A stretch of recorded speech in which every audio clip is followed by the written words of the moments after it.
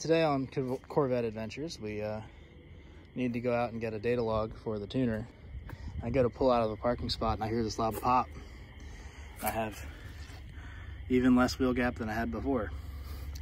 And I didn't know what the fuck the pop was. I almost thought I lost an axle or something.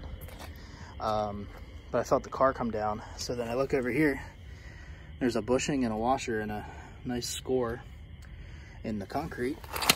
And then if we get on the ground, you can see my leaf spring is riding around on the ground, which is not where it's supposed to be. And there's a piece of the bolt right there. So yeah, that's fucking crazy. Needless to say, I'm not happy about it, but luckily it didn't crack the fender. So yeah, that's what's going on today.